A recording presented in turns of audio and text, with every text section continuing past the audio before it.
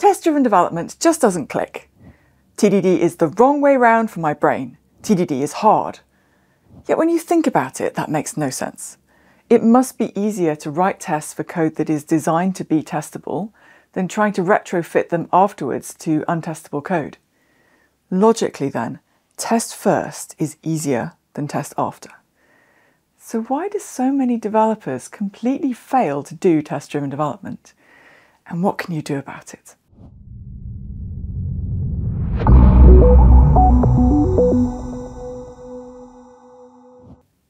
Hi, I'm Emily Bache. I'm a software developer, creator of Salmon Coaching. Welcome to the Modern Software Engineering channel. If you enjoy the video today, please do hit like and consider subscribing. We are several presenters here with a common goal to bring you great advice on the technical aspects of software engineering. So, some technical advice then. Test-driven development.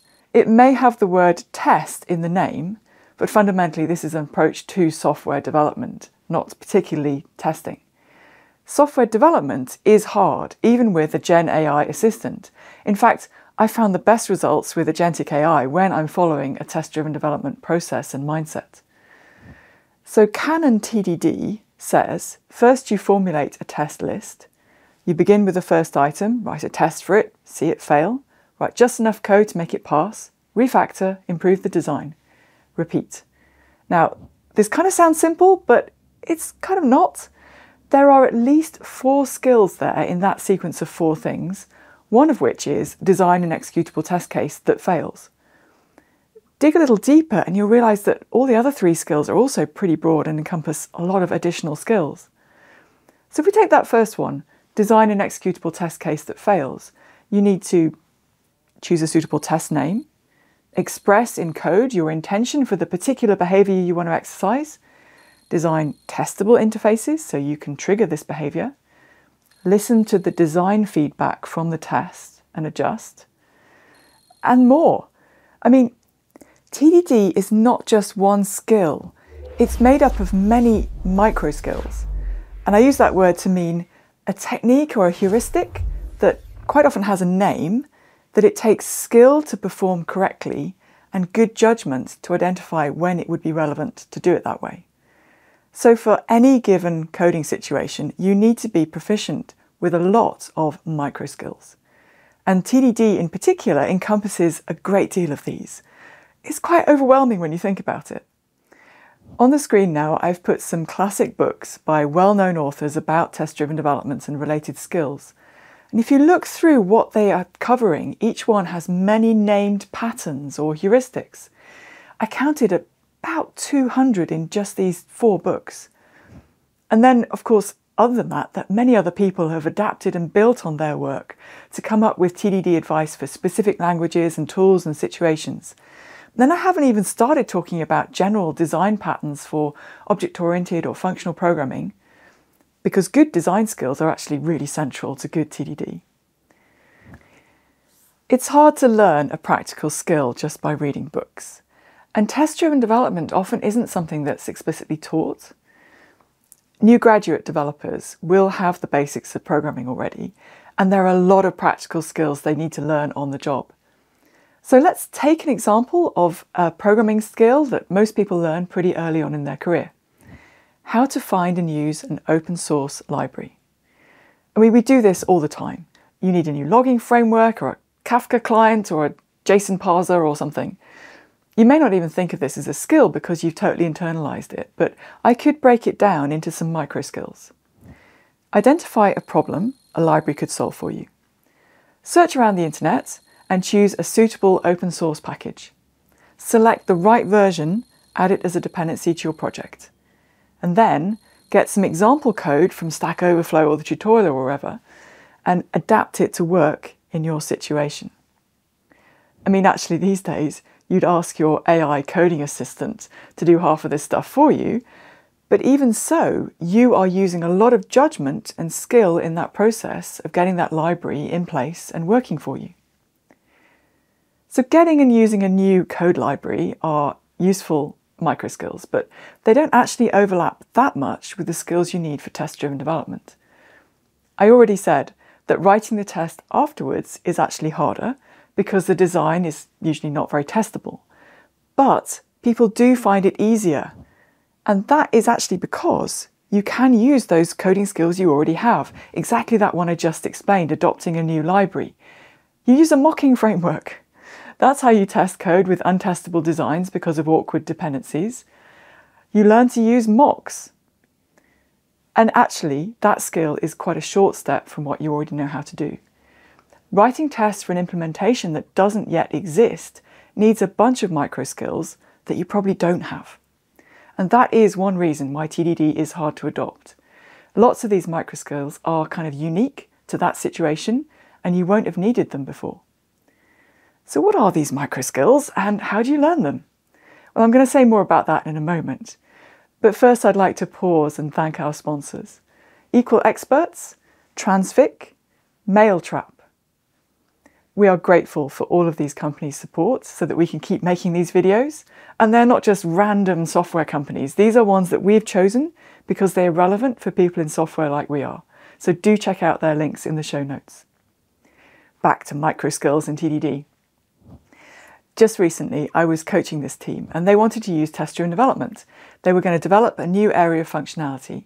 And they already had good design skills and they knew how to write test cases, but they weren't really familiar with writing those first.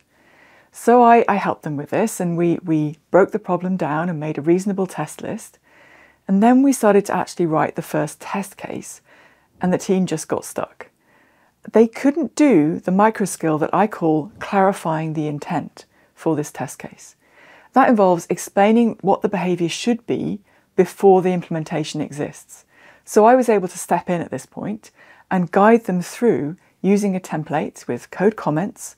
It's a process that I've used many times now to teach this micro skill. You write plain English words expressing the intent of the test in this structured format with comments. And once you've described that intent, it's much easier to go on and actually write the code. So when we'd done that, I would hand back to the team and they were able to go on and finish writing that test code before the implementation existed, using the design micro skills they already had. This kind of situation is not that unusual for when I'm coaching a team, that they get stuck on some part of TDD. So I will step in briefly, lead that work and help them through it, and then hand back control to them as soon as I can. Ideally, I'll also schedule an upcoming learning hour where we'll walk through the same micro skill and use it in an exercise so that they really start to understand and remember what it is and how to do it when I'm not there. I see learning test-driven development as a long process of gaining mastery of many micro skills. And I found Marion Hartman's Green Path skill acquisition model really insightful for understanding how this happens. Now, Hartman is an instructional designer, which means she invents learning strategies and materials, not particularly for software. Her Green Path model explains the stages you normally go through when learning any practical skill. And I'm taking a lot of inspiration from her right now, especially when I'm teaching TDD with teams. Basically, there's this one stage in the learning process, Hartman calls it solo, when you can do a skill on your own as long as it's using micro skills that you already know. And you can even fill in a gap if the problem you're facing only requires one new micro skill and you've got a bit of time to work it through. But if you're a bit stressed or a particular problem requires too many new micro skills, then you get stuck. And unfortunately, many people learning TDD face that situation and they just drop it. They go back to doing it how they did before, without tests or writing the tests afterwards. Now, ideally, you'd be able to ask for help in that situation. You'd be able to get a colleague to come and pair with you through that difficult patch, and they would be able to fill in enough missing micro skills that you can cover that and get it done. Now, if you're listening to this and thinking, well, I haven't got a colleague or a technical coach or someone who knows TDD who I can ask, then I want to point you at some other useful resources. Now, I've got this free guide to my must-learn core refactorings, which are actually all micro skills that are widely applicable in test-driven development and software development in general that are well worth learning. So go to the show notes and find the link to get your free copy. Then there are all these code katas that I've published on my GitHub and elsewhere. Code katas are great because they help you to gain fluency with micro skills. With a simpler problem to work on, your brain has got more capacity left to figure out how to work in this unfamiliar way. And by repeating the micro skills and doing TDD, they start to become habits that take less mental effort, and you're more likely to be able to use them in harder situations. I want you to see test-driven development not as one thing to learn, but many skills and techniques and heuristics for software development, including general design skills, because that framing makes it easier to understand why it's difficult and what to do about it. Most developers find TDD hard because although you can learn the first few basic micro skills in perhaps a few hours, you can easily get stuck when you lack the other micro skills that you need for a more complex situation, and it's very easy just to give up. Test Last needs fewer micro skills and ones that you're more likely to already know, like how to use a library for mocking. Think of TDD as a pile of hundreds of little things that you need to learn, which will probably take a whole career to master. Aim to get a critical mass of crucial basic micro skills to cover the common situations, and find a way to get help when you get stuck. Happy coding!